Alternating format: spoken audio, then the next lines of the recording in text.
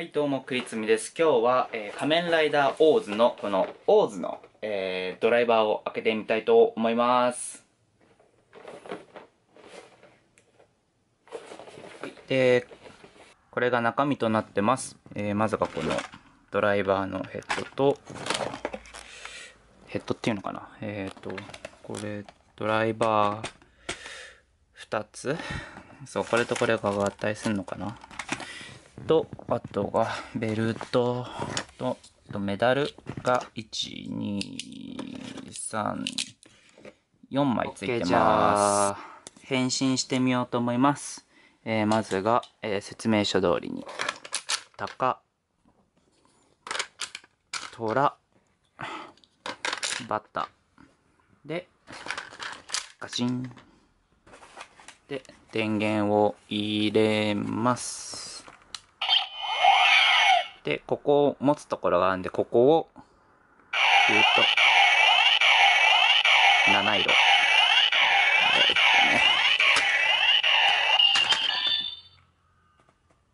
あれ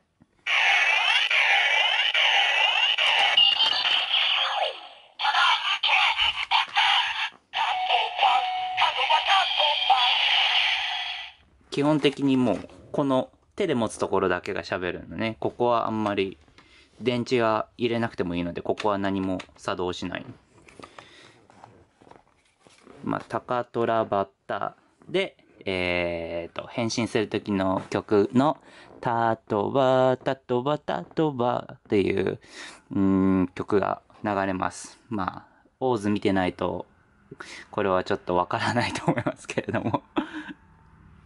で、この後に、そのまま、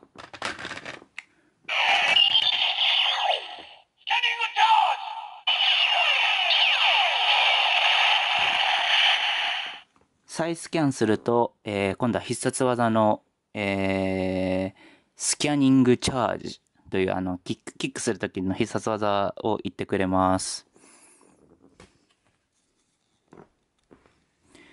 で、これもコンボチェンジをするんですね。メダルを変えると、例えば、カマキリとかカマキリとか入れてみよう。はい。何が起こるんだっけ？こうか。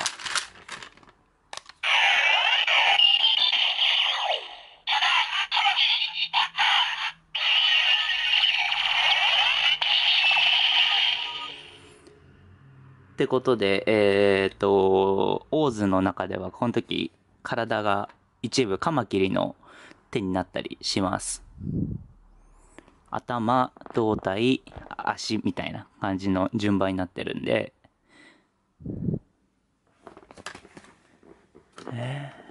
もう一回。